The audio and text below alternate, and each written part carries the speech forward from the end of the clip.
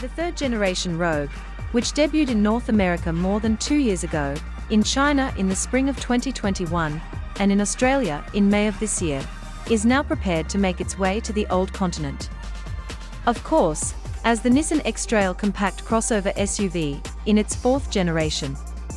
Both North American Rogue fanatics and Australian X-Trail fans previously know that it has a muscular and modern design with superior technologies. The company's renowned twin-motor e-Force, all-wheel drive technology does provide a effortless EV driving sense with e-Power, maybe as a way to make up for the lengthy wait.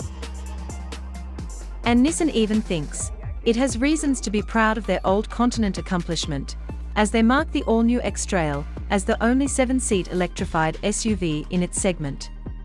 By the way, the nameplate is more than 2 decades old in Europe, and it probably wants to continue on the path of powerful family adventures. Hopefully, the electrified system will prove reliable even under harsher, off-road usage conditions. Inside, the car's steering system has been upgraded to offer sharper responses and more steering feel. There's plenty of other interior tech on offer too, with a 12.3-inch digital dash, a 12.3-inch touchscreen that features the latest smartphone connectivity and connected services, and a 10.8-inch head-up display.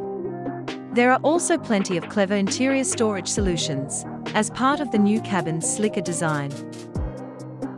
Prices start from £32,030 for the entry-level Vision model, with the mild hybrid 1.5 petrol engine, rising to £33,705 of Accenta premium trim.